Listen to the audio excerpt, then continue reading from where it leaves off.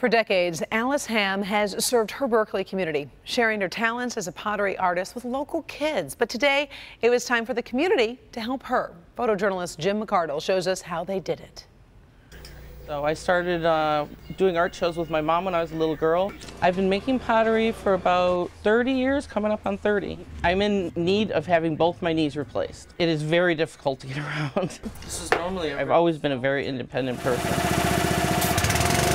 Today we're here at Alice Ham's house in Berkeley. What we're doing is complete tear off the roof. Yeah, Alice applied for some assistance through Rebuilding Together Oakland County. Now we go around and repair any bad wood.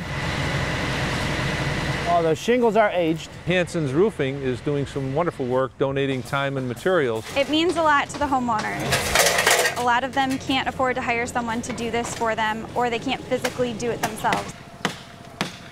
It's gonna look awesome. She deserves it. Very nice lady. Because of all the help that I've received, that it leaves me to be able to focus more on my art. Our goal is to help keep people's homes safe and healthy, and to help people stay in their homes. And it feels awesome to be involved in it.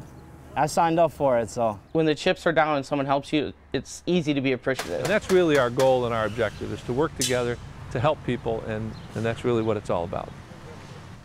There's a lot of people coming together with a lot of different skill sets to help out. Really, Berkeley is such a special community. Yeah, really it cool. really is. Yeah. And you know what? You can tell how special she is because they volunteered their time. And did you see all that cool skill art? sets, yeah, all of like, her ceramics in front of her, really cool.